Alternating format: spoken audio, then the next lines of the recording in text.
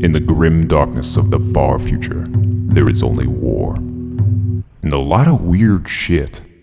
Roll to seize!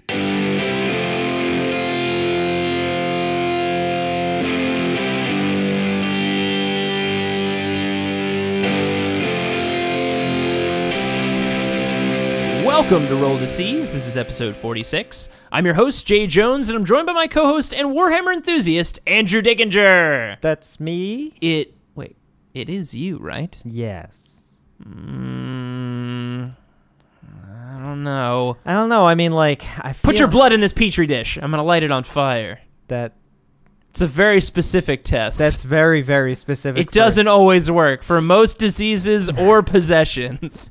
But that one time it does work, I will run out of here screaming. I was going to say, I feel like the one time it does work, you're kind of screwed. Yeah, I'm kind anyway. of screwed. I don't know why I do this test with everyone. I mean, let's be fair. Not a lot of people opt in for this test, but when they do, I don't know what I'm expecting I'm going to do if something happens. Also, if it was positive, it's literally just you and me here, which means that you wouldn't be able to do anything about it. Wait, are you confirming that you're actually a monster? I never said anything of the sort. Okay. All right. There's a 50-50 chance that you're possessed or a monster. But either way, should make for fun voxcasting. Well, I will say that it's hard to recognize myself anymore because of some major changes that have happened. Major changes? Wait a second. Have you gone full robot finally? You look pretty good. No, I mean major changes to the world that is 40K, Jay. Oh, yes. Because, I don't know why you say that. It feels like this last month was pretty quiet. Yeah. There wasn't a lot of developments and codexes. No real impacts. There wasn't any real big changes to... Oh, wait a second! The biggest little FAQ ever. My goodness. They call it the big FAQ, but realistically it's like 5 pages, but those 5 pages... Holy crap. It is, and it was a late FAQ as well, because I remember last time we recorded here in the Black Library, we were pretty much expecting that by the time people were listening to it, that the FAQ would have arrived, and it did not. Yeah, and it was very clearly delayed. Maybe not, solely because of the results of Adepticon, but it seems that Adepticon's results were a major influence for why they delayed it. And there's definitely some rules and point changes in here that would suggest that Adepticon might have pushed a few things over the edge. I gotta say, just before we get into this, because we are gonna talk about this FAQ, because there's some crazy stuff. The shit needs to be talked about, people. But...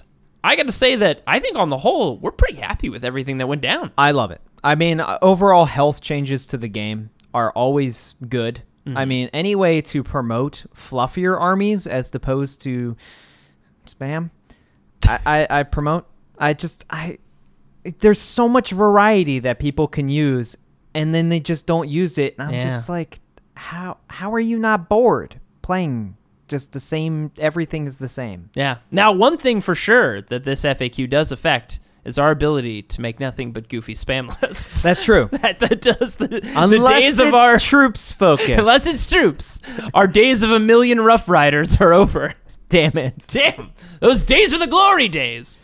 But let's get into it. We're getting a little ahead of ourselves. That's true. Because kind of the first thing that they confirmed with this FAQ, which was they were confirming the beta test rules that they had tested with the psychic focus and the character rule. And and the change, so specifically with the psychic focus, the changes to Smite, that we've been, at least in our group, we've been using. I think we even used it at LVO, didn't we? Oh, yeah. Ever since they rolled it out, and it's going to be the same with these other rules as well, and maybe not the same everywhere. By the way, we're speaking just to kind of our local scene, but typically when these beta test rules were released, just like for the original Psychic Focus and the character rule, we were using them the very next day. Immediately, yeah. Yeah, and that's just because I think...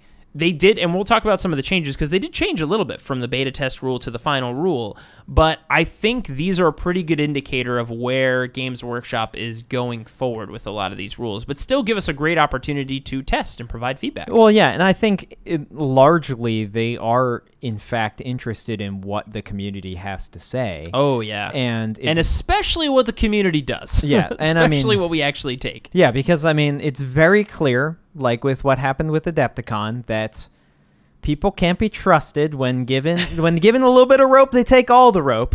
And so they need to be reeled back a little bit. Give some rope Now, back. here's a really good unit. Wait a second. I mean, don't grab all of them.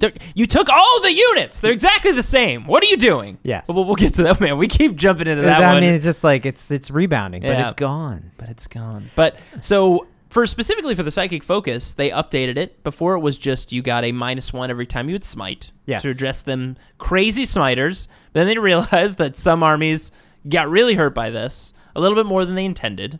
Some armies like Grey Knights and Thousand Sons took a little bit of a too hard of a bat. And, we don't know what's going on in your current scene, but in kind of the competitive scene for both of those armies, they're not considered, the tip-top best. That's not to say that they can't win tournaments, but they're not considered kind of like the leaders in highest power levels. I think it's easiest to describe them. They're struggling. Yeah, The armies a little are bit. struggling. And I love both. I mean, I have Thousand Sons, and I love the concept of Grey Knights. I mean, actually, I have Grey Knights, too. What am I talking about? I have both of those armies. Now, granted, yours are 5th edition. Mine are Grey 5th edition Grey Knights, which were pretty damn good Grey Knights. All us older Grey Knights players know that was the heyday. Yes. I don't know if I don't think it's ever going to come back, but it was pretty good. Dread Knights have never been better, so that's the thing. Yeah, I mean, just the fact that Grandmasters can actually be in Dread Knights is still super rad. That was still one of the easiest and coolest changes they did for that army. Of just why wouldn't the commander want to ride? We need more HQ choices. A battle suit. How about this super battle suit? Makes him a greater demon, basically.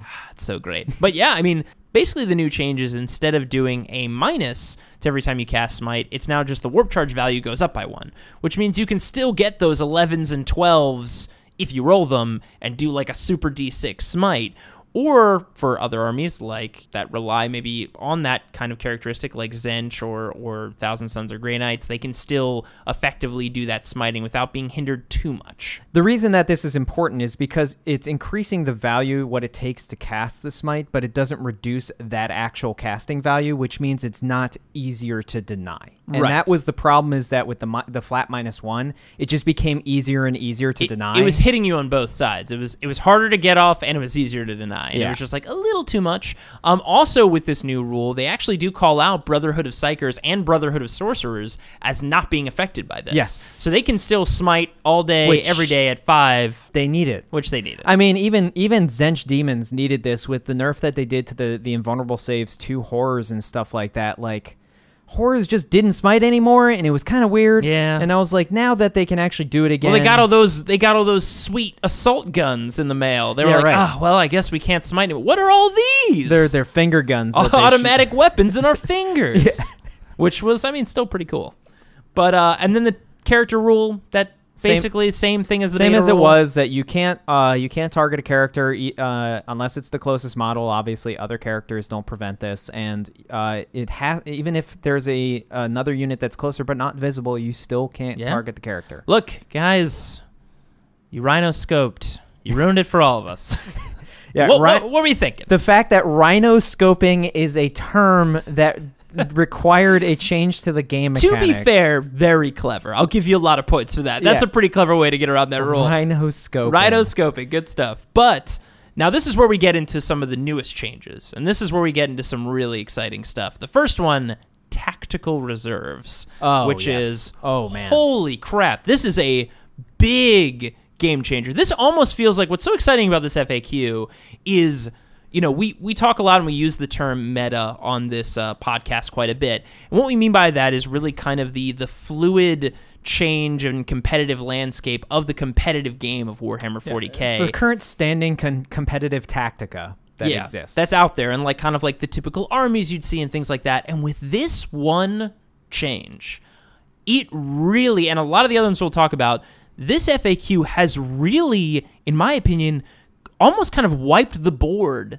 of the typical armies and typical winning lists you would see at these competitive tournaments. I mean, not completely, but has changed it enough where I'm really excited to see what people take to next month's tournament. Okay, so if you don't fully understand the entire ramifications of this, essentially what the tactical reserves change made it so that you are no longer able to deep strike out of your deployment zone turn 1. Well, not deep strike out of your deployment zone. You're not able... Well, I guess I'm thinking when you say it, I'm imagining people are shooting out of their deployment zone like a cannon. No. But yeah, you can't deep strike anywhere that is outside of your deployment zone. You can't deep strike anywhere that is outside of your deployment zone turn 1, which means that you're no longer getting alpha struck and then warp timed by super blob melee units turn 1 that I didn't even get to move my models yet, and suddenly you're all in my lines. And I mean, like, that's just one example, but I mean, it's so many things. I mean, like, with Chaos Demons, right? Like, the Pink Horror Bomb isn't coming in and hitting you turn 1. The Bloodletter Bomb isn't coming in and hitting you.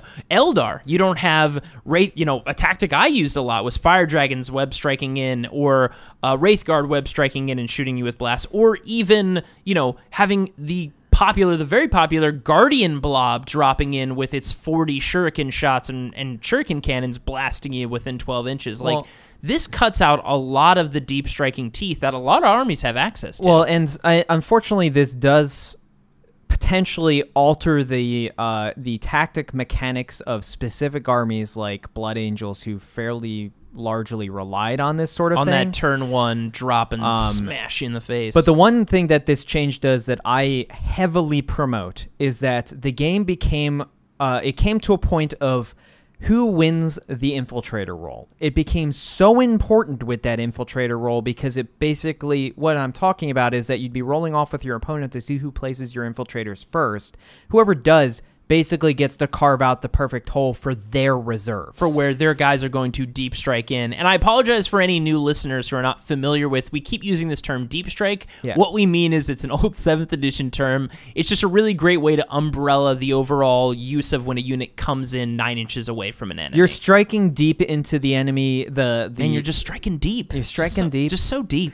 It allows you to essentially bring a unit into the table 9 inches away from the enemy, but anywhere on the board, as opposed to deploying on your side. Right. It gives you a lot of tactical flexibility. Mm-hmm. And with this change, now infiltrators are suddenly no longer as important, including things like Nurglings, which were taken in masse, and Rangers, Scouts, having so much value, and especially things with like stealth suits or ghost kills, Rangers, and Nurglings, which essentially bypass infiltrators in general because they were done during the deployment step, not after deployment, so they could essentially just completely deny an army.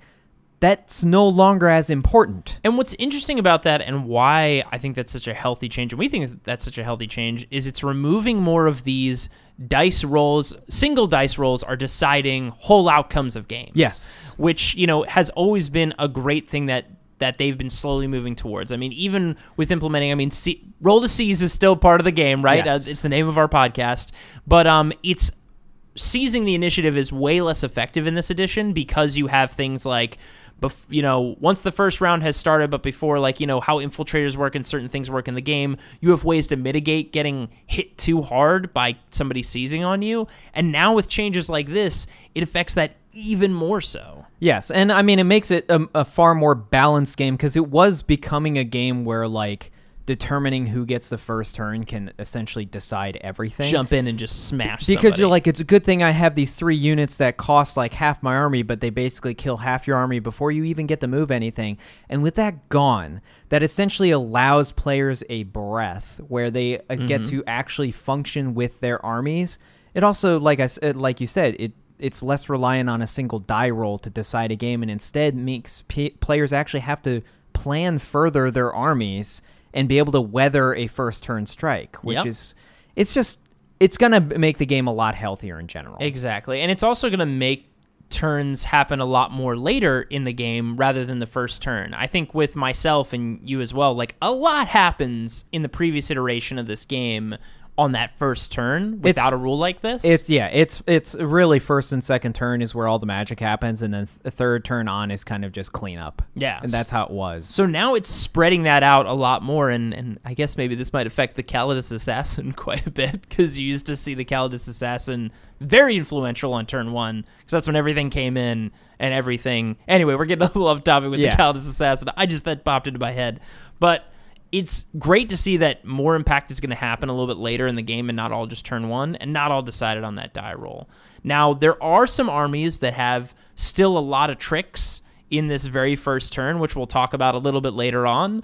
But overall, I think this is such a positive move for the game, and it's going to be really cool to see how armies adjust. Yeah, well, I mean, I'm personally excited because I will be dipping more into Tau infantry and not having to worry about a Bloodletter bomb or something, just basically, or a Zangar bomb assaulting my entire front line turn one is a big deal. And screens also are now not so necessary. They're almost unnecessary because you will still have what we call blockers. You'll have units that you'll use to do blocking, but having a first turn front line just of like a casualty of suicide like shitty units. warriors in the front, like, sorry men, you're gonna have to take the brunt of that deep strike. Yeah, I mean, like, no longer needs suicide units is very good. Excuse me, sir, why are we standing out here in the cold? Well, we believe some terrifying demons with hell-forged blades will come out of the warp and kill some of us. And it's better that it's you and not us. It's better that it's you and not us. Sorry about that. Like, what? Ah! Bloodletters murdering them. Yes. So, like, I think this is going to be really cool. I think see how it'll things just develop. I think it'll also just make the game more interesting. And by the way, if you disagree with us, which is again totally fine, this again, remember these are beta rules, and you can let GW know via Facebook. And that's what I think is so great about all of this, is that we all don't have to agree on this direction. For us, our opinion is it's going to be great for the edition, but it's a fluid game system now, yeah, where changes can actually happen and then be rescinded if it's too far. And when we get to talking about our games from this previous tournament, I mean, I can tell you right now, we'll get to it, this FAQ definitely affected me and my army. Maybe a little bit. Quite a bit. Just a tiny. Some ways I did not expect. Smidgen. So, like, for example, my army relies quite a bit on deep striking. My Wraithguard bomb, which is usually turn one and very effective, relies very heavily to be in my opponent's zone. And I leverage Rangers to zone out and to drop in my Wraithguard. So this, if you want to think about it from a negative standpoint, definitely negatively impacts my current list, but I'm so excited about how much this is going to change the current meta and list build. Like, I'm very excited to find a new way to play. I'm just interested. I'm personally just largely interested in how this will affect players' tactical decisions and how they affect turn one, because turn one will no longer be the oh fuck turn. Yeah, pretty much. Which it's always been. And basically everybody tighten your butts. Yeah, it's Here definitely it comes. a pucker moment where you're just like, oh, I didn't win the roll to go first. Here it comes. And also what we might see too is a lot more in terms of units and things that we didn't see because they were so sensitive to that turn one hit. Things like, I think tanks. We'll see a lot more tanks because I think before, even the bigger tanks, you get one good Melta unit in there or two good Melta units in there and boom, those things are just gone. Well, and I think this is why it's important as well that as the game evolves, to integrate more line of sight block and cover, because then this is definitely going to make gunline armies stronger. And to mitigate that a little bit, we get some line of sight blocking terrain in there, so that essentially an army that, like your army, that requires that turn one functionality because you only have 3 things on the table doesn't suddenly, like, it's like, I guess we have to sit for an extra turn. Well, let's hold on and hope the army's still alive when we get in, boys. Yeah. But yeah, we'll see. And yes, terrain is a great point that'll help balance that out. So moving on to the next one, which we don't have to talk about as too long because I think it's just kind of a pretty straightforward change, is it's called Battle Brothers. Yes. Where essentially what that means is you quite literally can no longer take what is commonly referred to as soup, which means in the same detachment. Now, we don't mean the same army, right? Detachment. The same detachment. Armies are made up of multiple detachments in match play to a maximum of 3.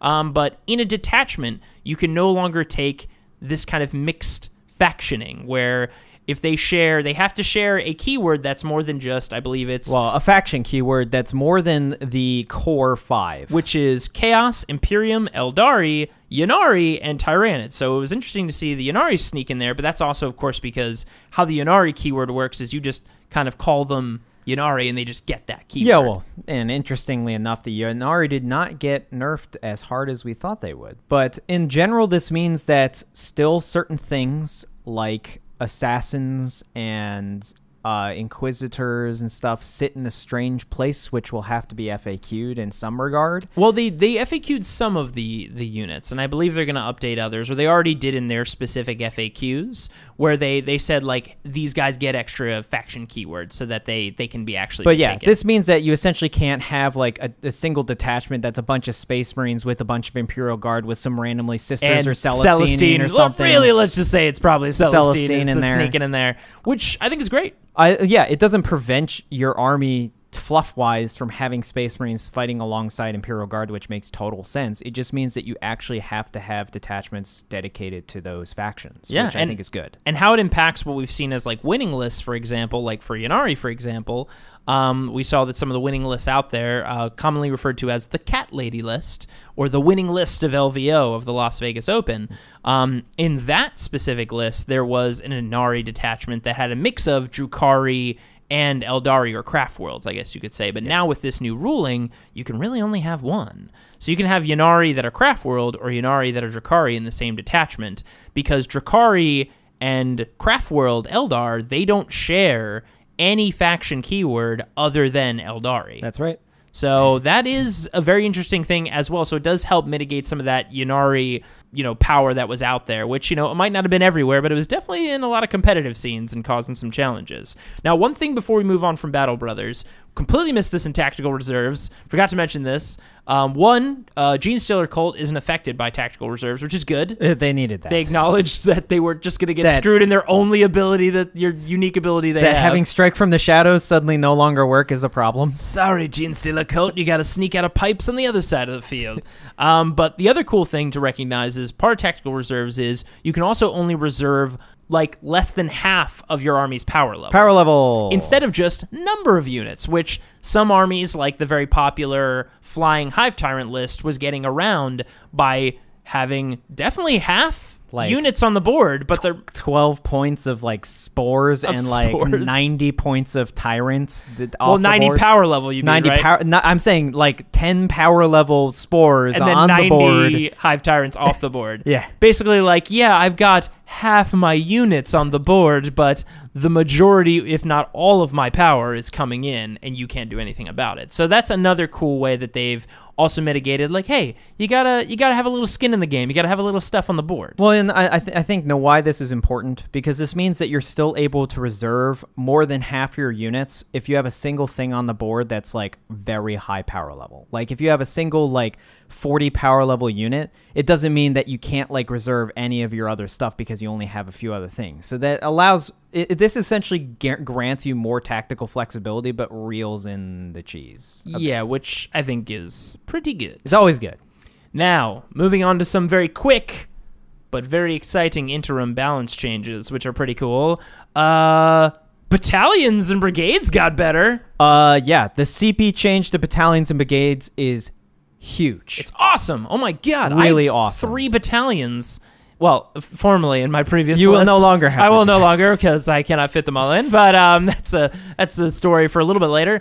But 2 battalions still gets you, with the added 3 that you get to start, 13 CPs. That's crazy. It's this, especially with the Battle Brothers change, then having reduced detachments is not nearly as bad as it was anymore. And I'm telling you, this for now a Tau player, this is huge, because having 3 detachments with Tau, if you're not running all infantry, is very hard, because their stuff is very expensive. Mm-hmm. And once you go above 2 detachments, you're I don't know if I can fit anything else in. And the army I just played in the last tournament only had 6 CP, because I literally had no room to fit everything. But now, it's very easy for me to get 13 CP with 2 battalions, and I think that's awesome. It's so good. And it also, again, incentivizes playing more of that classic, the classic 5th, and, I believe it was 5th was the last one that had the, what was it? The Combined Arms Detachment. Combined Arms Detachment, the CAD.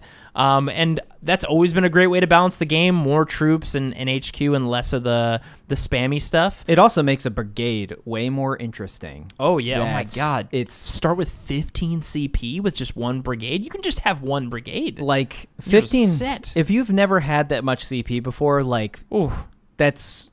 You are just using powers every It's turn. very timely right now. It's like wielding the Infinity Gauntlet of CPs. Actually, I didn't realize this. You know what's interesting about this change? I say it's timely because at this day and age, we actually found and recently recovered the Infinity Gauntlet. It's here in the Black Library. Right, yes. I don't know why I said it was timely. Surprisingly, like, not super powered comparatively to the other stuff that we see around yeah, here. I know. I guess I don't know why I called it out. It's kind of weak sauce compared to everything else in here. Lame. Not like that Batman Spirit Stone, am I right? Anyways. I was saying it's interesting that what this battalion and brigade change does with regards to CP is this allows players to essentially be using more stratagems, which makes it actually a counter to Dark Eldar, to Drukhari, and more difficult for Drukhari players to use the Vex stratagem. The Agents of Vex. Because this means that they could be using upwards of 4 stratagems a turn, every turn, and that makes the Agents of Vex stratagem way harder to use. It also means that they can use the Vex stratagem more often. All right, so back to the FAQ. So a new exciting thing, I mean, not very exciting. I think it's just some balanced stuff. We can talk about some of these pretty quickly. Tide of Traitors got balanced a little bit. Once per game, thank fucking God. I mean, look, and I understand if you used it a lot and it was very intrinsic to your army. It's a very powerful stratagem. It's just really powerful. I'm gonna take a stance. I don't normally take hard stances. He's pulling out the soapbox. I mean, don't stand on it too long. We know that it's cursed. That stratagem is. It's just cruel. It's just you can cripple someone's spirit with that stratagem. To kill 38 of 40 cultists and then to have them use 2 CP, make them immune to morale, and then to use 2 CP. And guess what? They're back up to 40. It breaks your fucking heart. I will say that they, with a lot of these like interim changes, were very much like, this is winning too much. Slam. This is winning too much. Slam. We'll get to some of these. Really, we should call this is more like, this is the Nerf bat section. This is what I was telling you, Jay. Is the carpet underneath these things it's got a ripcord tied to it, and it's just on permanent pull. They were winding up. They're like, cannot wait to swing this baby. The guy pulled the lever on the winch, and it has not let up. It's just... So if we started this off with saying battalions and brigades got better, which is a positive, here we go. Tide of Traitors took a hit. Next up, guess what, Ivrain? Word of the Phoenix, smack to the face. Yeah. The power level on that, the warp charge value got kicked up to 8, as opposed to, I believe it was like 6 before. Even if it was 7, she has a +1. Like... That was definitely necessary. Word of the Phoenix, I'm sorry, Soul Burst is very, very powerful. Yes. Anything that can curb that power before they finally get a codex, and that's...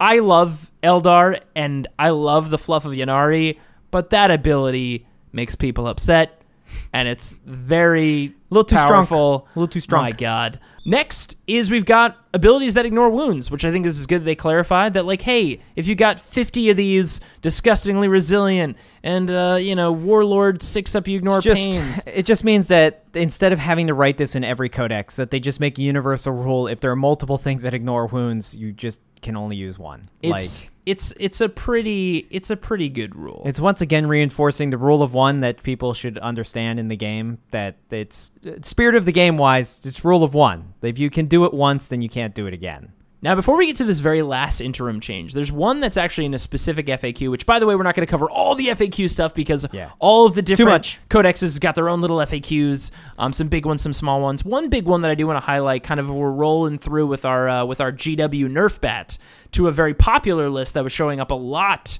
in competitive play, is Poxwalkers. You mean Poxwalker spam? Yeah. And if anybody doesn't know about this, is where they would use this stratagem where essentially if any unit died near a Poxwalker unit, they would just grow exponentially to the point where like a fungus, they would take over the board.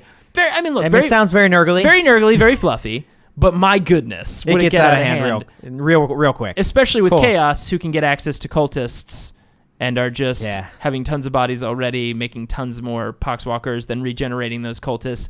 You can see the combos coming out of this very... You mean something to do with Tide of Traitors and losing almost all of a unit and making them into Poxwalkers. And then getting that entire unit back. And then just getting it all back? It sounds like it could lead to a problem and almost a winning list at a very popular tournament. Good job, Nick Nadavati. Very creative, though, I will say.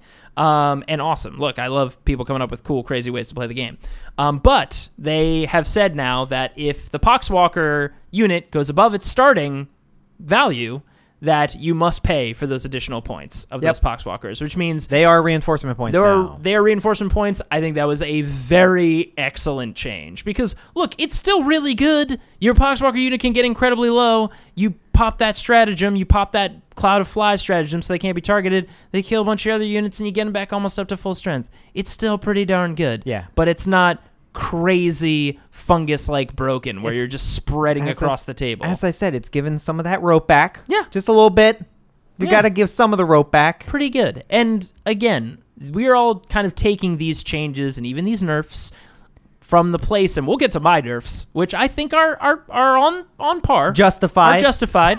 I think these are good for the health of the game. And remember, with all these changes, we don't mean to be like digging in like, ha! It's just, remember, I think at the end of the day, these are all going to be make things a lot more fun for the game. Yeah, just make the game more fun. Which, Oh, more fun, less frustrating. We all went through 6th and 7th edition. Ooh. It's time for the game to be fun again. Tough times. Now, the very last interim change, which we have hinted at many times and probably have already revealed. If you already don't, you guys probably already know about all these changes, but I want to talk about this. Because this is something we actually discussed internally within our group, but this is something that Jay and I actually have discussed a lot, and we've mentioned it in previous episodes of our show, is that they started to introduce this limitation on certain units to essentially stem spam abuse. for example, commanders. Tau commanders. They implemented a rule that met with some immediate salt, justifiable because we don't think it was done the right way, which was limiting the commanders to 1 per detachment. Probably limiting it to just a 0 to 3 as opposed to a 1 per detachment is better, because if the detachment restriction never got lifted,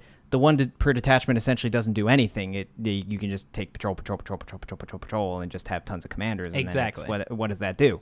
Why not implement that rule for everything? Every unit in the game that is not troops or transports has a 0 to 3 limit.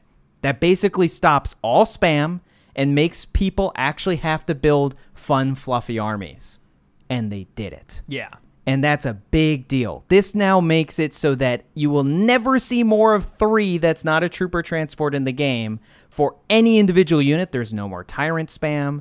There's fortunately no more shield captain spam. No more shield captain spam, which I know has been a little frustrating for a few people. Yes. And there's also no more the dreaded, what is it, the plague tank. What is that thing called? Oh, there's no more 8 Plague Burst plus Crawler. Plague Burst Crawlers. Which I believe the very first person to spam the Plague Burst Crawlers did it to literally prove this point, that there should be a limitation. That was the point they wanted to prove. I think they literally took it to LVO to be like, this shouldn't exist. I'm pretty sure. Hey, there we go. I believe Matt Rutt even mentioned in an interview that there should be limitations because 8 Flyrants should not be allowed. Crazy, yeah. And by the way, if you don't know Matt Rutt is the winner of the recent large Adepticon tournament. Congratulations. Congratulations, Matt. You crushed it. Yeah, so then this rule in general will make it so we'll see so much more variety in the game, which is always good. Yeah. To have variety. And finally, some different things coming out of the bag, coming out on the tabletop. You don't have to sit there and be like, why are there 20 of these things? My God. Like, listen, I'm also a Tyranid player, and to see an all Flyrant list is heartbreaking, because this is the first time in a long time we've had a really balanced codex. And it feels a little bit like, what are you doing? There's so many other things you could be using, like Carnifexes are a dream now. It's almost a little bit no like one takes them. Going back to the abusive old relationship where it's like, no, you were in a good place. Don't go back to that son of a bitch. He doesn't love you. He doesn't treat you right. But this is an intervention to Tyranid players. Yeah. Intervention time. Sorry, can't go back to that old abusive boyfriend anymore. It's time. We no longer need the Flyrant spam. We don't. You can take a step out of that box. We don't need to be in that box anymore. Embrace the old One-Eye. He's here for you. Old One-Eye is here for you. Oh my God. He will take you to dinner, and he will pay to dinner. Or what? What? He'll pay for your dinner is what I meant to say. But he'll pay to the dinner? Listen, old One-Eye is confused. He got shot in one of his eyes. Listen, he's a Tyranid. There's dinner involved. You know it's going to be there. It's going to be you, probably. But listen, this is kind of the last of the big interim changes. And man, is it so exciting to see it happen. Man, just good times. I think the only other time I was this excited about a change was when we found out in the new 8th edition that you couldn't do the crazy allies mixing that you could do before, where you would have Eldar and Tau and Space Wolves in the same army. Yeah, again, the last thing I want to mention with this is that I hope that they rescind the Tau Commander restriction. Because it feels a little silly now that they have this. This is a better restriction. Allow me to take 3 Tau Commanders in 1 detachment, and that's all I can take. And that's it. But not have to take 3 detachments. It's totally fine. It's totally fine. So hopefully they take it back. Now, I know we've been going on for a little bit to talk about the FAQ, but there's been so much exciting stuff to talk about. And I do want to talk about something real quick. Okay, we don't have to go into it point by point, but Nope. we should largely say there were a few points adjustments. Yeah, probably the big ones are Mr. G-Man got finally hiked up to that old 400-point level. You know, there's a lot of people salty about it. I'm just going to say do a heart-to-heart comparison of G-Man to any other under 10 wound character in the game, and you can understand why being under 400 points was ridiculous. He's pretty good, and I think this makes a lot of sense. Also, the reserves change really helps Space Marines. Really helps him a lot. Yeah. That's the one thing, too. Like, a lot of these changes really helps a lot of armies across the board. Remember, this is all for... it's a big picture. Just a big old balance change. Don't narrow in on the individual changes. Look at the big picture and the overall health. Now, of course, we've also got Feculent Narwhals got a little bit of a boost in price, which, they're very good. I've only seen them once, but they were very good in the game I played. So did Fire Raptors as a whole. Fire Raptors, which is interesting because the chapter approved, they came down, now they've gone back up. They realized... Fire Raptors, like planes, are just messing all over the place. That, you know what you said there, just perfectly illustrates where we are with the game. It's a fluid system. Yeah. Changes are going to go back and forth until it's the most balanced it can be. But now we can talk about... Well, the most important one, which is Sly Marbo. I mean, that guy was just dominating the tables. Too much. He just had to change. And nothing else I important. actually don't know if he went up or down in points. I've just realized now. I don't think I've ever seen that character on the table. Maybe he went down. They were like, no, he's taking him. Please? 65 points? Does that feel good? But obviously Eldar is fine. They came out unscathed. Okay. So, listen. I was prepared. Okay? I was mentally prepared. No, you thought you were. No, I thought I was prepared. I was like, all right. Let's clarify. Things are going to change. It's going to be good. Obviously, Dark Reapers, I get it. They're going to go up. They gotta go up a little bit. I think the Tempest Launcher probably should have gone up a little bit as well. But that's my own opinion. I also think some good fixes could have been like minimum change to their count. Like instead of having a minimum of 3, they could be minimum of 5. It reduces spam. You know why I'm okay with why the Tempest Launcher didn't get changed? Because you can no longer have more than 3 units. Well, that's the thing. That's the other thing. Like a lot of things hit Dark Reapers in this. Like you've got essentially the limit on the 0 to 3. And I mean, a big one is also the reserves change. The reserves change, and also the points change, which is like, oh boy, they went up 7 points. Which look, I was like, all right, that's a little bit more than I expected, but you know what? Fair. All right, they're very good. This way, at least. Look, they're 33 points a unit now. It's T3 and a 3+ and 1 wound.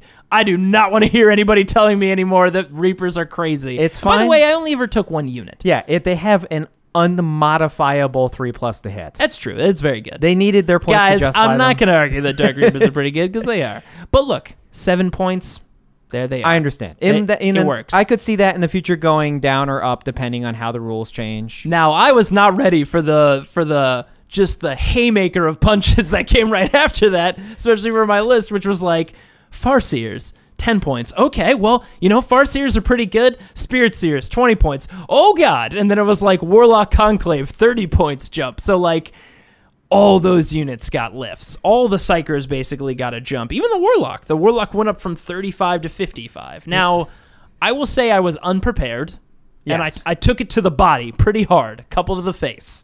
And these changes pretty much shattered my current list. Like, my current list, I was expecting, like, maybe 70 points, maybe 80 points in the high end of change. This, like, blasted my list almost 160 points, which, like, with how it was balanced, like, pretty much shattered the darn thing. You may say that your list was unbalanced. I may have been a little bit unbalanced. Because you had 6 Psychers in it. I had a lot of Psychers. Because I had a lot of battalions. They were cheap for, not counting Warlocks, multi-wound platforms with 4+ invul saves. It can be really argued good that they're psychic cheap. powers. Yeah, now I will say... As the token Eldar player of this show, that I think this is good. I think this is good overall, especially for the Dark Reapers. Like, I've been tired of hearing about how overpowered Dark Reapers are, and I'm glad they finally got balanced. And also, for the Psychers, it's true. Look, they don't have that many wounds. They are T3, but they've got native 4-up invuls. They have most of them with character rule. Their melee weapons are very good. Their melee weapons are good. and their psychic powers are some of the best in the game. Farseer is 110. That absolutely makes sense. They can deny twice. They can cast twice. They can reroll one of their psychic powers. They can reroll one of their denies. Like, they're very, very good. And Spirit Seers, look, they're good. They got 4 wounds. They can do full smite. They have access to Runes of Battle, which is some of the best psychic powers in the game. Warlock Conclave, look, I know that one's tough. It's tough a little bit for me when I was thinking about it. 30-point jump from where they were at their minimum is huge, to go from a minimum unit cost of 60 to a minimum unit cost of 90. But truly against some armies, like a good Jinx that can be 36 inches away outside of deny range can literally shut down armies and kill some of the strongest units in the game. So I think it all makes sense, and I will be first to raise my hand. I'm not the first. I will be one to say that I'll raise my hand and say I think these are good changes for Eldar. Once again, broad spectrum. If you look at Eldar as a whole, it could be argued that their psychic pool is the best in the game as a whole. I'm not saying they don't have the best individual psychic power. But on the whole, I think it's very easily arguable that they have some of the best. Their for sure. selection is very strong, and it makes sense to prevent the spam so that they can't do every fucking power and basically neuter an army. And sometimes they don't get off every power, and we'll get to that story very shortly. All right, guys, so that's basically the FAQ changes. And overall, I think incredible changes to the game. Yeah, I mean, it's the biggest little FAQ ever. Once again, I know. 4 or 5 pages, but big impact. This feels like the real secret chapter approved. They were a little bit a couple points changes in chapter approved, and how about big game changes in big FAQ? So kudos to you, Games Workshop. Love what you guys did. Excited. And looking forward to what's coming next. And now we go to our favorite segment, our Seasons of the Month, where Andrew and I talk about a time in this previous month at the tournament that we went to, that we go every month, in the wonderful Game Empire in Pasadena here in California, where we screwed up and maybe made some mistakes. Mistakes were made. And boy, were mistakes made. Andrew, you're going first! Oh, God damn That's right. You don't get to honorably give it to yourself. I'm giving it to you. That's right. Okay. With less honor. So I'm going to... okay. I'm going to go first. You will honorably... I'm still the one going first. Yeah, I guess. Listen. You're going first, sucker. So I was playing Tau for the first time in the tournament scene. I'm playing the new Tau. There's a lot of mixed opinions with regards to that book. Honestly, I'm very happy with it because, let me take it back a notch. I'm happy with most of it because it's become, once again, what I call an unforgiving army. That doesn't mean it's not a balanced book. That doesn't mean it's not good. It means that you have one... It's not what people often referred to as Tau before was kind of like point and click. Point and click. It's not the age of the Riptide Wing, which was too much. It was... Everything shoots so too much all the time, maybe multiple times in a turn. The army, you have one phase really. They're not. You have a few combat units. They're not the best, but you have your shooting phase. You have to know how to, like a master general, orchestrate your shooting phase. Because if you do not, then the army punishes you, and that's where it should be. A lot of people don't share that opinion, and they think that's a fault of the army, and I'm like, no, that's just what the style of the army is they've held to a specific doctrine that is their fluff, and if that's not your forte, then don't play them. And there are a million other codexes out there that have very different approaches to battle, and you can play them. So now I was playing a list that unfortunately only had 6 CP, and that was largely because I was using a smattering of different units because I haven't used the new units with the new codex, and I kind of just wanted to get a feel for a lot of different things. Yeah, to test it out. Unfortunately, and this didn't change with the big FAQ, and likely they won't get a change until Chapter Approved comes out later in the year, is crisis suits and broadsides are still not in a good place. They cannot function. They are very points inefficient. I would go as far to say that crisis suits may even be upwards of 30 points too expensive. They are really so expensive. When you told me their points cost, for what they do and for how durable they are, it's just, I don't think it's a good efficiency. Well, I mean, when you come down to it, when it's an army and units that shoot, and they don't shoot well, and they're expensive, there's something wrong. But they look so cool! And they do look rad, and they're so... Broadsides and crisis suits are like the trademark Tau units, and they just need to be balanced, and Games Workshop, if you're listening, just make everything in a suit 3+ ballistic skill, please. It would be great. There's so much -1 in the game. please. Yeah. I'm tired of my suit shooting at the same efficiency as a guardsman. It's ridiculous. Or oftentimes, thanks to -1s, like way worse. like orcs. Orcs are like, welcome to the party. Yeah. So I was using a smattering of units. I was using commanders. I was using stealth suits. I was using crisis suits. I was using broadsides. Just a whole plethora. Kaleidoscope. I had a Yavara. And he was like your ringer. I am not a religious man, but the description that my friend said for the Yavara, because he tested it before me, which is Jesus wept, is the best way to describe that unit. Well, now listen, while we're here, we do pray to Kegarok, and it's only because the Harlequins make us. I mean, we gotta. We're in the library. It's controlled by Harlequin. Praise Kegarok. Yes, praise Kegarok. I think they're gone. Okay, I think they're. Are they? I have yet to find their listening devices. I never know. But either way, my goodness, does that unit a Borkin Yavara, and the reason, if you're not familiar with it, the reason you take Borkin, which is their version of one of the chapters, if you're thinking like chapter tactics for Space Marines, Craft Worlds for Eldar, they have Seps, and their Sept Tenant, as they're called for Borkin, is all rapid fire and heavy weapons ranges are increased by 6 inches. And it turns out all the weapons on a Navara. Or Yavara, or Yanara. That's not the word. No. But all of them are either heavy or rapid fire. They're all heavy, except for the one set that I constantly forget to use, which is it has a D6 bolter pistol. That's like for close range that I always forget to use. It's a D6 shot bolter at 6 inches pistol. Whew. It's save the best for last. Fletchette dischargers, Jay. But it just violently shits on you. No, that's not how the image that I was trying to... You definitely made the hand motion of, like, violent diarrhea like discharge. Explosive panels. Yep, explosive panels. But it has 2 weapons, specifically. It has an EMP discharge cannon and a phased plasma flamer. And these 2 weapons are both devastating. A lot of people don't give enough credence to the EMP weapon. The EMP weapon is really mean against vehicles. Oh, yeah. But the flamer... Let's talk a little bit about the flamer, Andrew. Oh, man. What's the profile of that flamer when it's giving the old Nova Charge boost? So I'm just going to tell you what the Nova Charge profile is, because if you're not overcharging it, that means it's got 1 wound remaining and it can overcharge. Yeah, exactly. It'll die flaming you in the face. The Nova Charge profile for we'll say the EMP gun first. The EMP gun makes it a 3d3 gun, strength 10, AP -3, auto 3 damage. Pretty good. 6 is to wound against vehicles are D3 mortal wounds on top of the damage. Very strong. Yeah.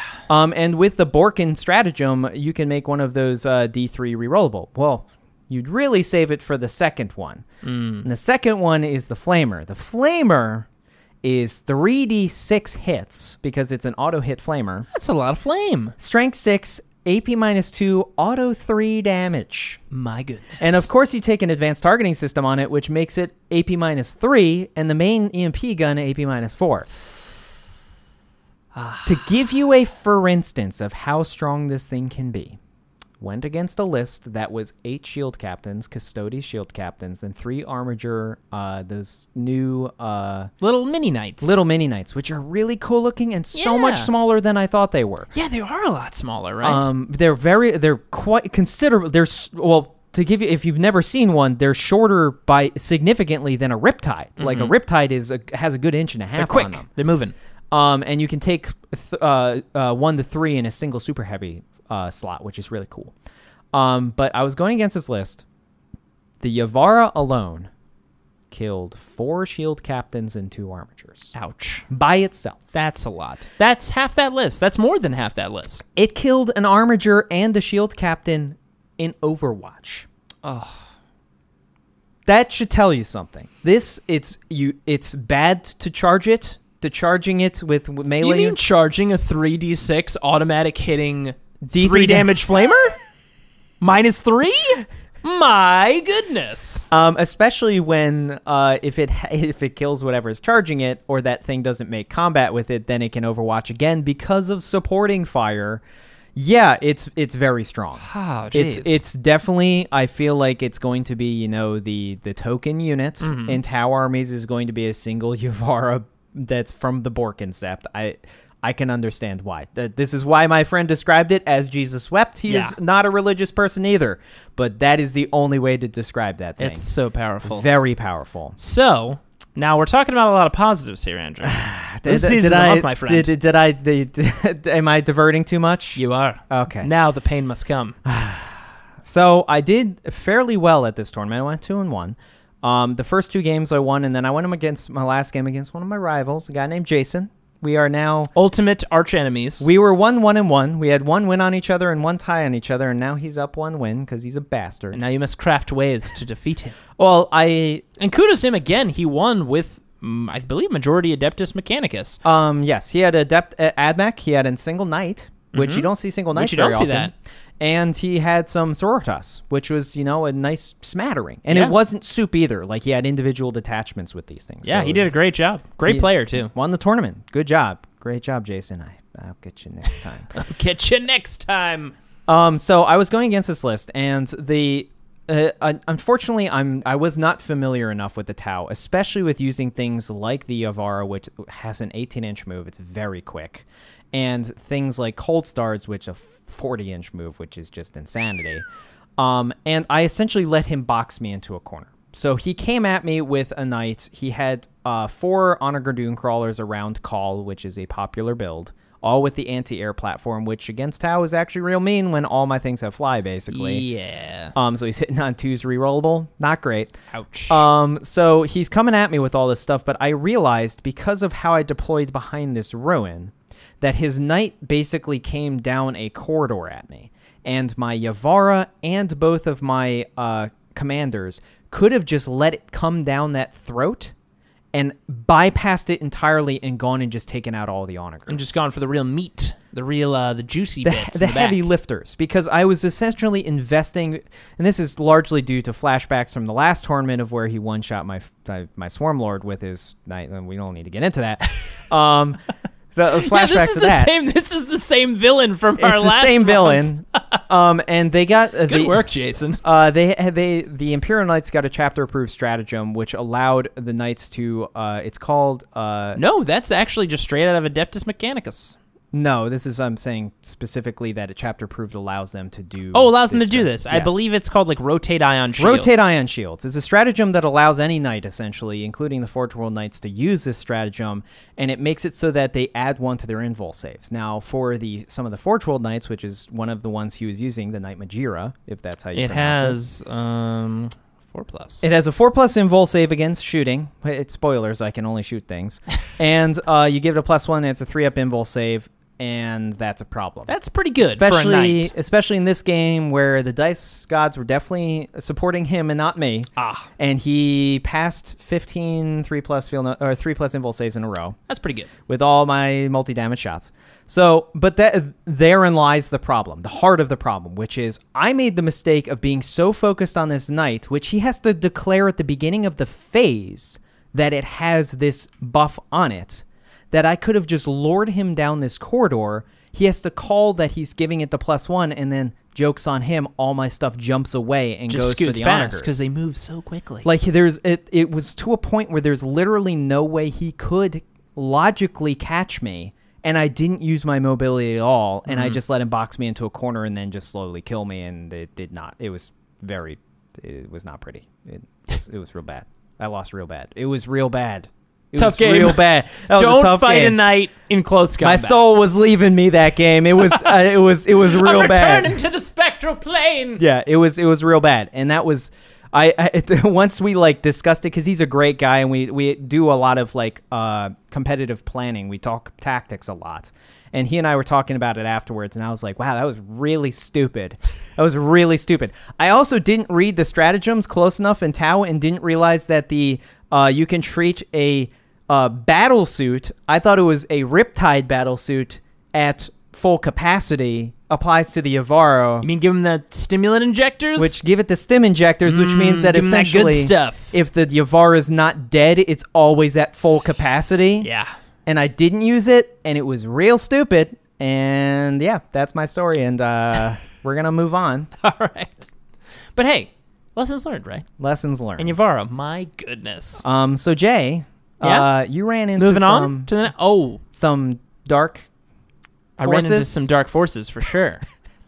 And I gotta say, I am very happy how I lost this game because it couldn't be more fluffy that after a good series of, I will say, unwarranted and Your longest win streak? my longest win streak I think I've ever had for a while.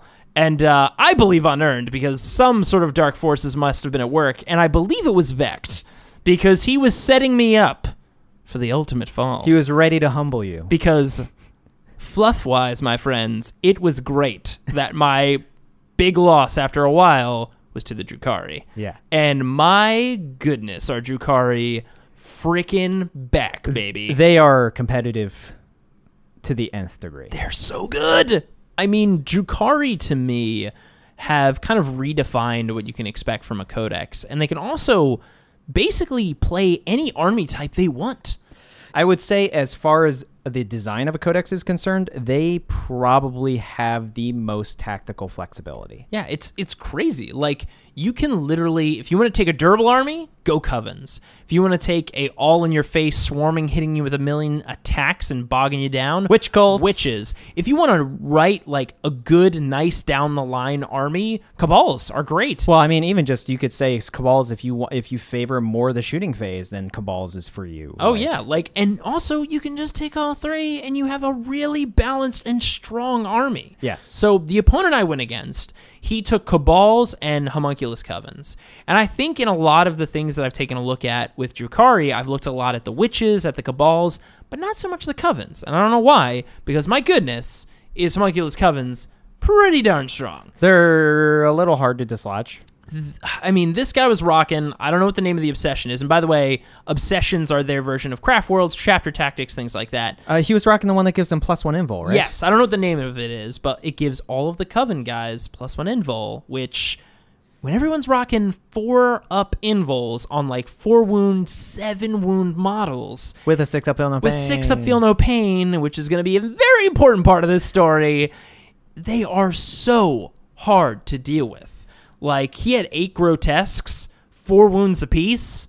Holy crap, are those things hard to kill. But even Racks are, like, freaking difficult to deal with. Well, I mean, you're making them Zench demons, essentially, Yeah. at that point. So It's with the feel no pain. with the feel no pain.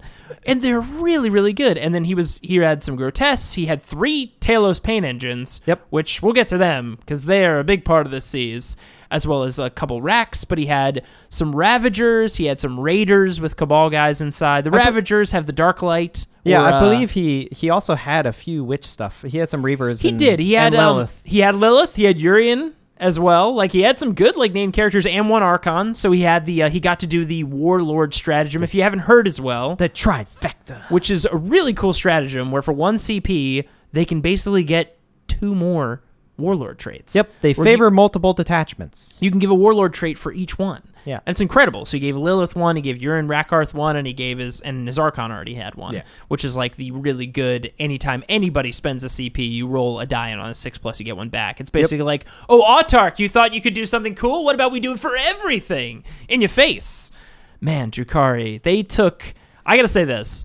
Drukhari, they got almost all of the great Eldar stratagems. Pretty much they got all the ones they could use. The ones they didn't really get are all Psyker-based. I thought about it. All the ones they didn't really get are the Farseer and, like, Psyker buffs. I mean, they are Eldar, They are Eldar. after all. Yeah. And, I mean, they also got some incredible stratagems on top. And now we want to talk about it. The stratagem Agents of Vect is... Holy crap, is that... Now, we've talked already a lot in this episode about a lot of meta and game-changing things that have come from GW recently with the big FAQ. But Agents of Vect, even before this, was one of the ones that, like, we looked at that and we were like, I think this is going to change the landscape of the game, especially competitively, quite a bit. Yeah, I mean, armies that rely so solely on a single stratagem occurring in a turn to then suddenly just nope card it.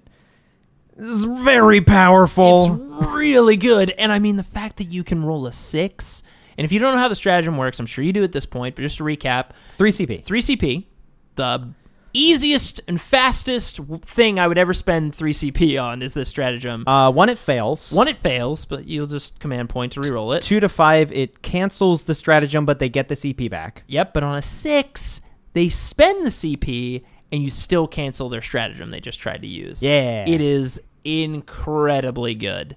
And, I mean, it was used against me in this game to great effect, but that still wasn't my Cs, so I'll get to it. So I was running my same list that I had been running in previous tournaments. I mean, it isn't broke, don't fix it. Your 160 point now high list. My 160 point now over the line list, which has been completely shattered.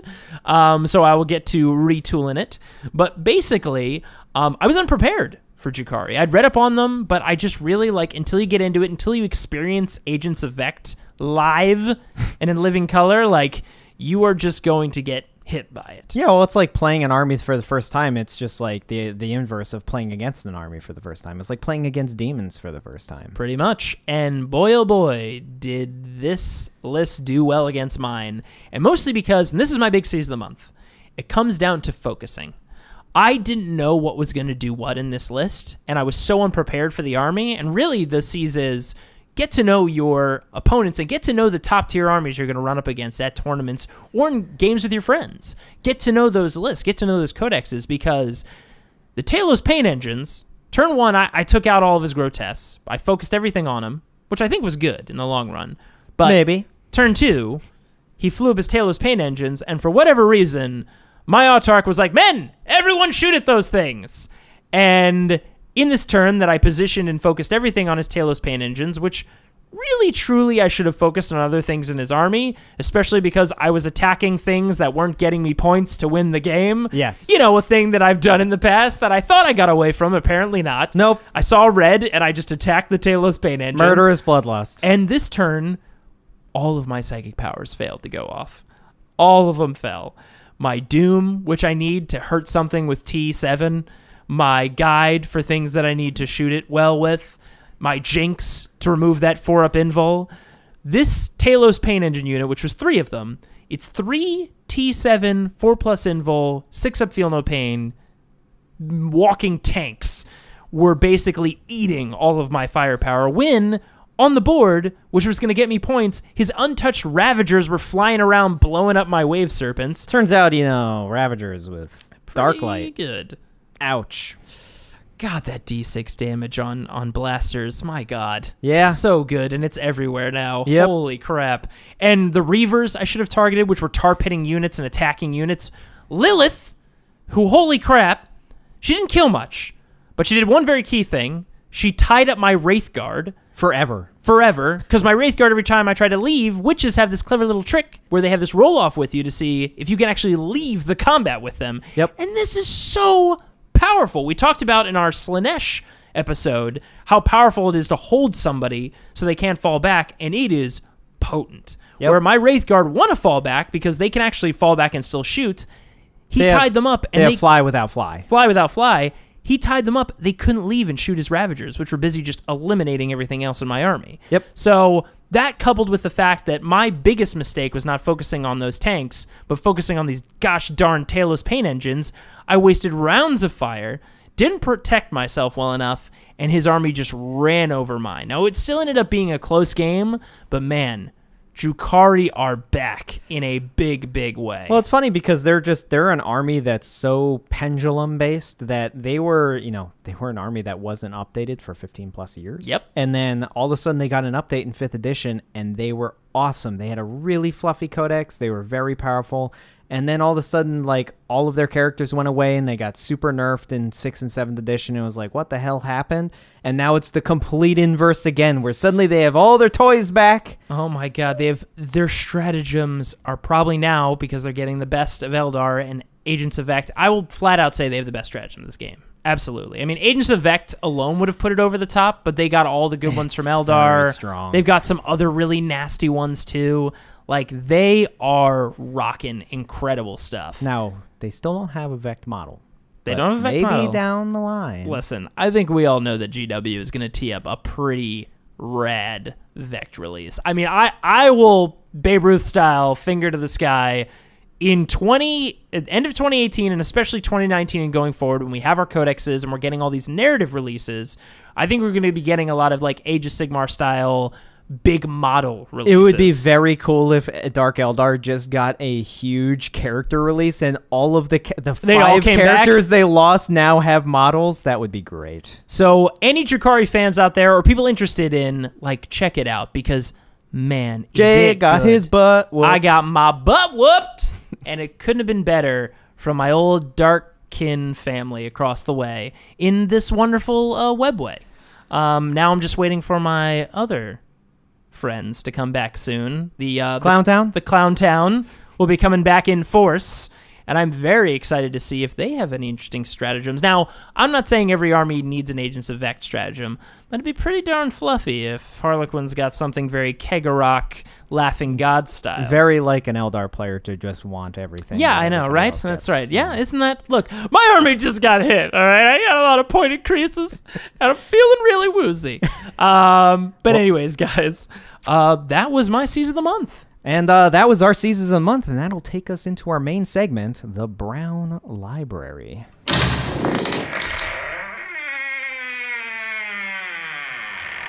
Well, that felt real weird. That transition felt really strange. It feels like something has It's like we swapped bodies. swapped for a second places. there.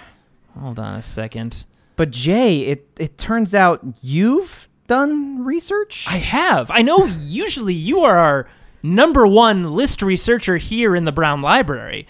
But I cracked open books and Wait, you can read? I know, right? I'm also surprised.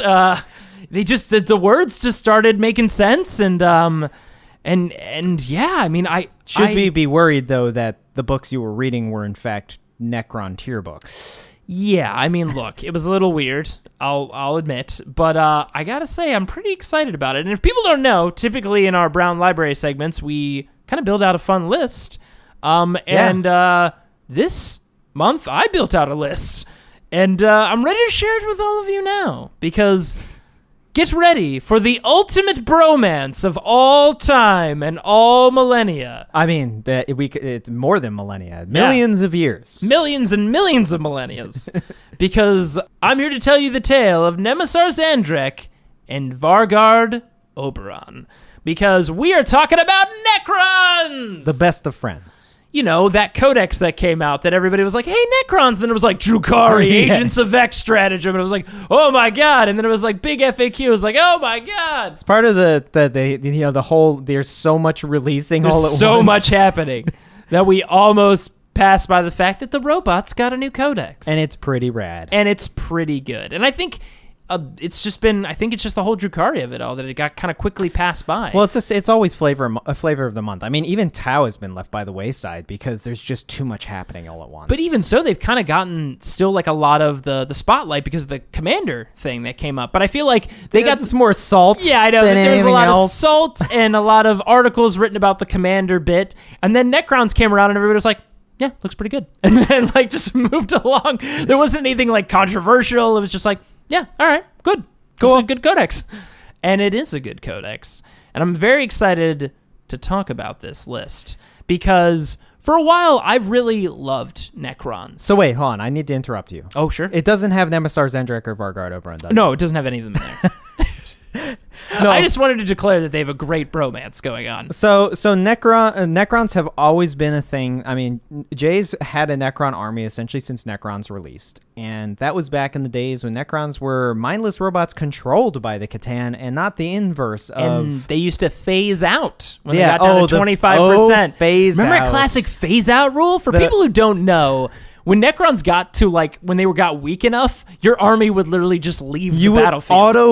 You would auto lose when you lost 75% of your army. Sorry, 75% of the Necron units in your army. Yeah, which didn't count Canoptic or vehicles. Or I believe like the vehicles. Yeah. Which is a very weird way to balance that army. Yeah, it was very strange. But They are now into a place with their fluff where instead, the Necron tier is still very much around, where they have dynasties and they're like royalty. Very much the 5th edition kind of redo of the Necron Codex. They've enslaved the leftover shards of the Catan, which is pretty cool. Pretty cool. All their canoptic stuff is real rad, of the robot machines that they made, the insect bug things that essentially care for their tomb world. And stuff. But yeah, I mean, their new codex came out and it essentially just made them no longer just the army that survives shit. Yeah, pretty much. And they can do a lot of tricky stuff. And the reason why I wanted to talk about the Necrons today is for 2 reasons. One, I think they need their due because Necrons are cool and I want to talk about them. They just got a new codex. Second, though, with this big FAQ, it is almost a perfect narrative story, one might say. The perfect crafting of a millennia-long strategy that one great general, Nemesor Zahndrekh, who may or may not be insane, who may or may not be absolutely bug-nuts crazy, has finally enacted his great long strategy, which is all these armies out there, thanks to this big FAQ, and specifically the beta rule for tactical reserves, are feeling a lot more secure. They're like, we're not going to get alpha struck in our deployment zone. We're going to have a little bit more time to feel things out. We don't need all these screens. Everything's going to be just fine. You mean that Necrons have some kind of shenanigans, which they obviously don't have. Oh, definitely not, bypass Andrew. To bypass the reserve change? The reserve change, because Zahndrekh was waiting, Andrew, and now's the time to strike. So let's get into it. So let's talk about this list. So this list is not your typical Necron list, I think, because it's just a smattering of a lot of crazy stuff. Honestly, I don't even know what a typical Necron list is anymore. True. I mean, typically I think you see a lot of Necron warriors, and there's some in here, but, it's not like a giant phalanx just walking up the field, which is still cool, by the way. It's just my style, since I play very Eldar-y, very tricky, very what kind of bullshit shenanigans can I pull off with this list? Sounds like Jay. It's pretty much what I was like, now what kind of bullshit shenanigans can I pull off with this list? And sure enough, it lied with one absolutely bug nuts shenanigans general, Nemesor Zahndrekh. Now, to give you a little background on this character, yes, and to talk a little bit about the bromance that I hinted at, Nemesor Zahndrekh and his kind of colleague, I guess we'll say, Vargard Obyron, are this incredible dynamic duo in the Necron Codex. Now, you may think that Vargard Obyron is just his glorified bodyguard. His glorified bodyguard. But he's so much more. And I've thought that forever until I found this book here in the Brown Library and I could somehow read for whatever reason. And basically... Nanites. Yes. Oh, is that what these bugs are under my skin? Oh, they came out of the book. That made so much sense now. I could be dying. Now... Before I die, let's talk about this list. Because basically, the history goes, Nemesor Zahndrekh woke up from Necron sleep, as all the Necron tomb worlds were waking up to, obviously take back the universe as they rightfully deserve. Oh god, they're getting into my brain. Basically, when he woke up, much like a lot of Necrons, struggled with this sleep, I don't want to call it like a virus, but basically, since these Necrons slept for so long, as they were waking back up, not a lot of them woke up the exact same way they went in. Not all of his faculties were there. And unfortunately for him, Nemesor Zahndrekh still believes he's a human person. And by human, I mean Necron tier. He still has flesh and organs. He is not a robot man. And the War of the Dynasties is still happening. And War of the Dynasties, this is pre-War in Heaven. This is when the Necrons were just fighting amongst themselves, when they all had flesh and blood. And he just believes he's just still in it. And I don't mean just when he's around his buddies. When he's fighting orcs, he thinks he's fighting Necron tier. When he's fighting Eldar, he thinks he's fighting Necron tier. For whatever reason, Tyranids appear to him as giant Necron tier weird dudes. Yeah, I mean, we're dodging around the bush here. He's senile. He's a little senile. He's a giant robot man that happens to be senile. But the great part of it is he is still the most tactical, incredible general that Imhotep, the big old lord badass of the Necrons right now, of the Sautek dynasty, which is the dynasty he belongs to, so does Vargard, and we'll talk about Sautek for this particular list. It's going to be the focus. And Sautek and dynasties, they are like the chapter tactics and craft worlds and obsessions of the Necrons. Yes. The Sautek, and we'll talk about their rule literally right now, basically their special ability is anytime a vehicle or anything with the heavy weapon profile moves, it doesn't count as having the heavy weapon profile. It doesn't get the -1 for having a heavy weapon, basically. And if you advance with rapid fire or heavy weapons, they turn into assault. So that's pretty darn good. Silly. Silly is what you'd call it. Pretty good. It also gives them access to some pretty cool stratagems and rad characters like these guys, which we'll get to in a second. But back to my tale! So basically, Nemesor Zahndrekh is still this incredible general. He even has an ability we'll talk about called Counter Tactics, which is at the beginning of your opponent's turn, choose one enemy character within 12, so you gotta be close, of Nemesor Zahndrekh. Any aura abilities that character has cannot be used until the beginning of your opponent's next turn. Sorry, G-Man. No reroll hits and wounds in any of your shenanigans. Just completely shut down. Sorry, Call. None of your crazy rerolls or anything. Like, just completely shuts down aura abilities, which is pretty good. Yeah, now in previous editions, his ability essentially allowed him to take... Well, in the first iteration of it, it allowed him to take one of the universal special rules and just apply it to a unit for a turn. Which, my god, that would have been really strong in this edition. Which then in the 6th and 7th edition iteration of it, allowed him to essentially copy one of the universal special rules that an enemy character had within range of him. Which also would have been just bonkers nuts also in this very edition. Strong. So this one auras are very important, and being able to shut down any aura like that is very strong. Now, that's not like the secret sauce of what I'm going to talk about in this list, but it's still pretty cool. The other thing that's kind of like a reflection of how absolutely crazy he is an ability called Transient Madness. Roll a d3 at the beginning of your turn and consult the following table. It's random, which also kind of follows the fluff of him being crazy. Choose a friendly Sautek infantry, so it's going to be Sautek and infantry, unit within 6 of Nemesor Zahndrekh to gain the relevant ability until the beginning of your next turn. 1. Avenge the Fallen. Add 1 to attacks characteristics of models in this unit. 2. Quell the Rebellion. Again, he thinks he's just back in the day. Improve the ballistic skill of models in this unit by 1. Pretty good. The last one, Solar Mills. Charge! Reroll failed charge rolls for this unit. I just love that it's Solar Mills ? And then charge with an exclamation point. He also has the classic My Will Be Done, which a lot of Overlords and Necrons have, which is basically you can add a 1 to advance, charge rolls and ballistic skill, which was pretty good. It's very strong. But basically, he's an all-around great Overlord. He has a 2-up save. He is 6 wounds. He's got a 4+ invul, 2+ weapon skill, 2+ ballistic skill. Like, all around, like, pretty solid He's a dude. strong individual character. Yeah. Now, basically, let's talk about... Because really the power of him comes from this dynamic duo. We've talked a little bit about Nemesor Zahndrekh, but what about Vargard Obyron? Again, I always kind of thought he was kind of this dumb bodyguard that followed him around that was really good in close combat. And he is. He's incredible in close combat. He's got a war scythe. He's got an ability where literally if you kill him before he gets to strike, he still gets to strike. Yep. But there's a specific rule in here called Ghost Walk Mantle. Yep. Which really makes what this list is going to be called the Sautek Shuffle. Yep. Really pop off.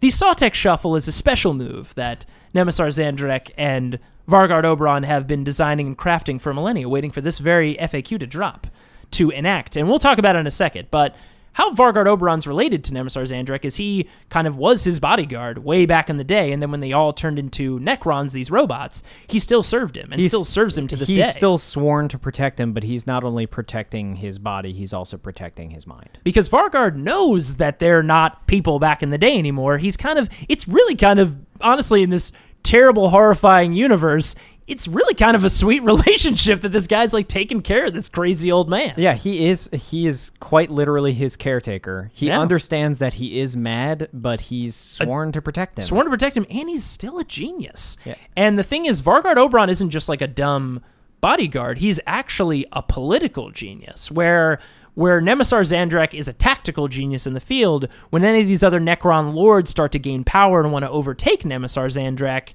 Vargard Obyron is very quick to suss them out and either challenge them in one-on-one combat, which, guess what, he wins, or just take them out silently. So Vargard Obyron is also a pretty crafty fellow himself. He's kind of like if Ned Stark from that old Data Slate Game of Thrones was also the Spider. like from Game of Thrones. Yeah. He's got it all. Oh, and you're saying that the king, King Robert, is in fact Nemesor Zahndrekh. Pretty much, just basically drinking and like crazy all and the just time. crazy, but I guess tactical. I don't know if that guy was that tactical. He was. They beat the fucking Targaryen. That's true. So maybe look, that's a perfect. It's a perfect mirror right there. If anybody's seen it, I don't know. It's a very old data slate. Game of Thrones. Look it up. It might be in a history bank somewhere. But basically, Vargard Obyron and Nemesor Zahndrekh, one thing to point out is he's incredibly honorable. He actually is one of the only Necrons that, because he thinks he's back in the old day, follows all the old codes of ancient combat and ancient engagement. He will actually take prisoners, which, guess what? Not a lot of Necrons do that. They just eliminate stuff and delete them from the universe. Well, I mean, we should be clear here. Even though he takes the prisoners, then Vargard, eliminates them escaping. Yes. The other side of this is Vargard does know what period they are in and will sometimes quietly remove those prisoners. They somehow were killed in their quote-unquote escape. But still, pretty cool, this guy. Now, let's talk about how this duo works. Well, it's also cool because you're not required to take them together. I mean, but if you take them together, it's very fluffy. Oh, yes. It is very fluffy. And cool. And we're taking them together. Because, ladies and gentlemen, this is the Sautek Shuffle. And this is how you get it on over every other list out there. Now, how does one do the Sautek Shuffle? All of you are asking in unison. Well, I will tell you. I will feed you, baby birds. Because the Sautek Shuffle, to do it correctly, requires 4 ingredients. We've got Nemesor Zahndrekh. We've got Vargard Obyron, so we've got half of it. What's the other half, you ask? Well, you're going to need one willing other HQ character. For this example, for this list, I've picked a Cryptek, because Crypteks are awesome and add a lot of value here. Crypteks are basically, think of them kind of like the sorcerers for Necrons, because Necrons don't really have magic. They're the masters of technology. Yeah. They're engineers, essentially. Their technology is so incredible, like beyond every other race, by the way. Like, and this isn't just like bias. This is like in the canon. Their technology is beyond Eldar. It's beyond, Adeptus Mechanicus. It's so beyond everyone that it looks like magic. Yes. Which is why these Crypteks are basically like, technology sorcerers. They're like this other old data slate, like Doctor Who. Or you could call them like another data slate, like the Asgard in the Marvel universe. Yes, because the Marvel universe. Well, they're still around. That race has been yet to be discovered. It's coming out this fall. Sorry. Right. Like them, essentially, where they're... Sorry, the Space Wolves, I mean. You mean the Space Wolves? The Space Wolves, yes. Where their technology has essentially gone so far that they treat it like sorcery. Exactly. And that's what this is like, where it's like, I guess the Imperium sort of does that as well, believing that all the machines have spirits and stuff. But this is technology that it's even unfathomable to many of the advanced races. Oh, yeah. Now, this Cryptek is going to be armed with a chronometron. Listen, it's Necron technology. I can't pronounce it correctly. But basically, it's supposed to, slow down time. Yes. So that things can dodge bullets. And basically, it gives any unit within 3 inches a 5-up invul save, which is incredible. Yep. And Crypteks also have, within 3 inches of them, any unit also adds 1 to the reanimation protocol. So they are great buffing units. Yep. Now, you give this Cryptek a Veil of Darkness. A Veil of Darkness is pretty cool. It basically... At the end of a movement phase, it allows the wearer of the Veil of Darkness to instantly teleport anywhere else on the board. Basically redeploy, I guess you could say. And they can also take 1 Sautek infantry unit with them. Or, a Dynasty unit with them. This is Sautek. Which is Sautek. But Dynasty infantry, I gotta stress that it is infantry, can basically redeploy another infantry unit with them. Now, the last bit of the Sautek Shuffle is a big old unit of flayed ones, which is a personal favorite of us on this podcast. Love them flayed ones. And it is 20 flayed ones because you gotta have that big old blob. Because 20 flayed ones, by the way, flayed ones are incredible. They are T4, they're weapon skill 3, but they have 3 attacks apiece. And they rerolled a wound. Ouch. They are bonkers. So that's right, 20 flayed ones, that's 60 attacks in close combat. Yep, that hit on 3s and reroll 1s. And there are stratagems in this game that you can buff +1 to hits, and with how things go down, you have also stratagems in here that up their strength by 1, wait. Strength 5. Hold on. I think I'm picking up what you're putting down here. You figuring out that shuffle? Because I get this now. You have Oberon's Ghostwalk Mantle, which I'm assuming is like kind of like a Veil of Darkness. You see The Ghost Walk Mantle is interesting technology because Vargard Obyron has had to defend this crazy old man for a very long time. Wherever he may be. Wherever he may be, because he wanders off, I'm sure. And he's like, God, where is he now? He's probably almost getting assassinated. Funny stuff about Nemesor Zahndrekh, we won't get into it, but the dude gets attacked so often, he literally has created death traps at his house. Anyways, what this Ghost Mantle does, it essentially allows him to teleport right to where Nemesor Zahndrekh is so he can defend him and hopefully kill somebody who's attacking him. It basically works like a veil of darkness that's triggered right to Nemesor Zahndrekh. He has a permanent GPS beacon on the senile old man so that he can locate him when he gets confused and walk 6 miles to the next town. Exactly. But it's a little bit unique. One, it's not a once per game. The Veil of Darkness is a once per game use. The Ghost Mantle can be used any number of times. It also is a little different, which is what makes the shuffle work. Let me read it off to you. Ghost Walk Mantle. At the end of any of your movement phases, you can remove Vargard Obyron and a friendly Sautek infantry unit within 6 inches of Vargard Obyron, again, Sautek infantry, just like we read for Veil of Darkness, from the battlefield and set them up so that all models are within 6 inches of Nemesor Zahndrekh and more than 1 from enemy models. Now that last sentence is really important. Hold on. I think I'm picking up here. This may be homing beacon territory we're talking about here. It's Necron homing beacon territory, my friend, because this is how the Sautek Shuffle works. Basically, you've got your 3 HQ characters, and you can hide them in a little building if you're not going turn 1. And now, with reserves being what they are, you don't have to worry about a unit coming in and, quick timing it and warp timing it right up to your face and smashing you while you're hiding in a building, or put them in a vehicle, whatever you want to do. Basically, they're protected, all 3 of them. You might be asking, where are the flayed ones? Well, I'll tell you. The flayed ones are in a little pocket dimension because you can actually deploy them in a pocket dimension turn 1, so you don't have to worry about a opponent alpha striking the crap out of your very sensitive and very weak, I don't want to say weak, but very fragile flayed ones because they are only T4 with 1 wound, even though they have reanimation and protocols. a 4+ save. And a 4+ save. Yeah. Now, how it works is this. Again, the armies now are basically thinking, okay, I can't get deep struck or charge my turn 1 because things can't come into my deployment zone. I'm safe.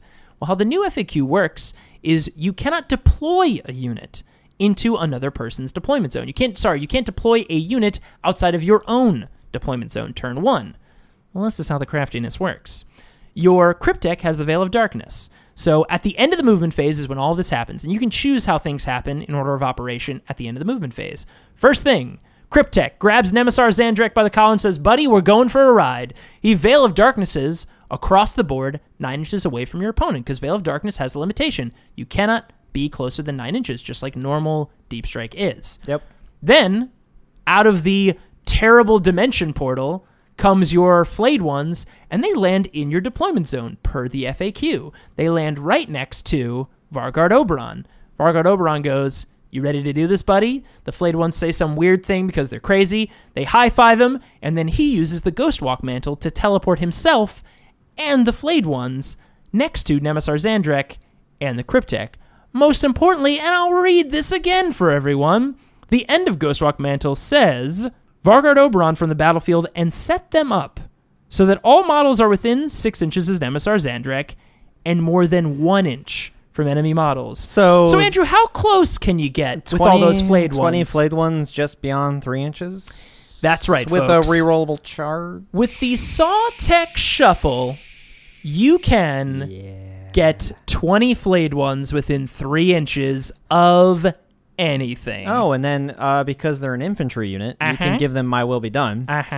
So then they come in and they're, 3 inches away. Yep, and you can boost them with stratagems, make their strength 5. You can, depending on what hits, like if you have Vargard Obyron run in 2. By the way, he's 3 inches away as well. Oh, yeah. So he can charge turn 1. He's a beast in combat. You can charge him in, and if he does damage first and does a wound first in close combat before they do, you can spend a stratagem, and now all of them hit on 2s instead of 3s in their close combat. That's good. And on top of all this kind of stuff, you have them, when they charge, a couple guys close enough to that Cryptek, so now they have a +1 to their reanimation because they're going to get shot a bunch. They also have a 5-up invul against shooting. Yep. And this, my friends, is the Sautek Shuffle. When everybody thought it was safe to hang out in their deployment zone, Nemesor Zahndrekh came in with a pretty nasty 3-inch 20 flayed 1 charge. The other thing to keep in mind about this is you can do Ghostwalk Mantle every turn. So if your flayed ones are stuck in on combat, or if you just want to be the first one to attack, you can re-teleport Obyron and the flayed ones out of combat again at the beginning of... Just as long as they're near Nemesor Zahndrekh. Yeah, and they just land near him again and can charge again something else. They have basically this kind of redeploy super fallback ability with an ability to charge again with Ghostwalk Mantle. It is pretty good. So guys, that is how you can basically do this crazy workaround that's called the Sautek Shuffle. And I imagine we're going to see this because it, to me, is a pretty big disruption and a pretty big counter meta to what people are now going to be expecting with this big FAQ. And also, if you didn't think that was crazy enough or annoying enough, here's the rest of the list, because that's only about 755 points. You can do that pretty cheaply. Everything else, though, just for funsies. Again, this is kind of layering on, because Nemesor Zahndrekh is crazy, but he's a great tactician, that you're kind of layering on the craziness, the escalation of this. Yeah, well, I mean, he's still a competent general. Yeah. He may not have all his faculties, but he knows what he's doing. Wait, are you describing me? Are you describing Nemesor Zahndrekh? Moving on. God damn it. All right, so, but really what happens before all of this, because really what you're doing is you're setting them up. You're hitting them blow after blow. The rest of the list is a Tesseract Vault, is a Catan Shard of the Deceiver, and is 20 Necron Warriors in one unit and 2 Necron Immortals, each with 8-man units. Now, Necron Immortals are great. They're kind of good backfield to grab objectives, but the real extra fun comes with the Catan Shard of the Deceiver. So if you don't know this, they've got an ability where at the beginning of the game, but before the first turn begins, so kind of around when you do infiltrating, they can roll a D3. And both the Deceiver and up to D3 other units can redeploy. And this is, again, important. Redeploy, not deep strike, units that are on the board 12 inches away, up to anywhere on the board, but as long as they're 12 inches away from the enemy. So you can, with a good roll, redeploy both the Deceiver, the Tesseract Vault, and the Necron Warrior unit 12 inches away from your opponent. It's the Tesseract Vault is just like... I mean, and even with a bad roll, you're still guaranteed to get the Tesseract Vault. So how this list works is this. You basically, and by the way, how it works is the Tesseract Vault is the Lord of War detachment, the single Lord of War detachment, and the only other detachment in here is 1 battalion, which has everything else, which you can fit in. It has the 3 troop minimum with 2 units of Immortals and 1 unit of big Necron Warriors. So this is the layering. This is the fear. This is the madness that you're delivering with this list. Is first you drop the Deceiver and a Tesseract Vault and maybe a Necron Warrior unit of 20 guys right next to the enemy lines. And if you're going first, this is even more punishing. Like, if you're going first, like, this combo can almost cripple an army in turn 1. Well, essentially, it's just bypassing the change to the restriction of reserves. Yeah. Basically, the Tesseract Vault and the Deceiver, 2 Catans, which have incredibly powerful mortal wound dealing potential, can hit you hard turn 1. Star God guns. Star God guns out the wazoo, which we haven't even gotten to. We don't have time in this episode, but look them up. The mortal wound capacity power is incredible, especially coming from a Tesseract Vault. Also, 20 warriors ain't nothing. Within 12-inch range, guess what? You're rapid firing, that's 40 shots. Yep. And before they teleport and do all this stuff, like you can buff them in so many ways. Anyways, then when it's your turn, if you're going first, then you do the other bit where you drop the flayed ones in. Now you're hitting them with 20 warriors, a Tesseract Vault, a Deceiver, 20 flayed ones, Vargard Obyron, and Nemesor Zahndrekh is just laughing. And you have the little Cryptek right next to both the flayed ones and the warriors, so both units either way is getting +1 to their reanimation protocols and 5 up invuls. That, my friends, is the Sautek Shuffle, and that is the madness of Nemesor Zahndrekh. Yeah, well, I mean, having 85% of an army 12 inches away from you minimum, it can cause problems. Yeah. It certainly can. It's problematic. And look, it accommodates everything. You start with all this power level on the board. You got it all there on your side, so you're not having everything. The only thing that's deep striking, the only thing that's deep striking is those flayed ones, you know? So basically, you're just taking the role that the Plague Burst Crawler guy did of saying that Is this the insanity of Nemesor Zahndrekh that this needs to be changed? Is that what's happening? What I'm doing is I'm taking all the goodwill we generated at the beginning of this episode, and I'm burning it all. Just throwing it out the door. Just throwing it all out the door. We were like, balance is great, but now my madness has taken over. These bugs have gotten deep into my system, Andrew, and you can create a pretty mean Alpha Strike list with Necrons, which, again, nobody noticed with all the Drukhari stuff. Yeah. And, the Sautek Shuffle is a real move, guys, and it's out there. And Nemesor Zahndrekh has been waiting to enact this move for quite a while. And, sorry... So if you see flayed ones... I mean, that's the honor of Nemesor Zahndrekh, is that he does this to the enemy whilst he's just screaming at the top of his lungs, I'm so sorry! I'm so sorry! But now you can rejoin the kingdom! You know, because he's insane. Yeah, he just wants the order to be there. Honor amongst enemies. Honor amongst enemies. And so, everybody, that was episode 46 of Roll to Seize. We'll be posting a new episode of this segment every last Wednesday of the month, with episodes of Dark Heresy every first and second Wednesday. And, of course, we know 40K Arena has been absent for a little while. Yes. We've been kind of retooling what we want as our next part of the monthly lineup. And we're happy to announce that we're going to very soon release a second episode of Roll to Seize each month with a focus on... fluff and possible other things. Possible other things. Still mysterious, but give you guys a little bit more insight into some of that fun lore out there. But anyways, as always, you can email us any questions at rolltoseize@gmail.com. Of course, you can always follow us on Twitter and Instagram for tournament and model picks at Partial Arc. Thanks for listening, and see you next month! It's craziness!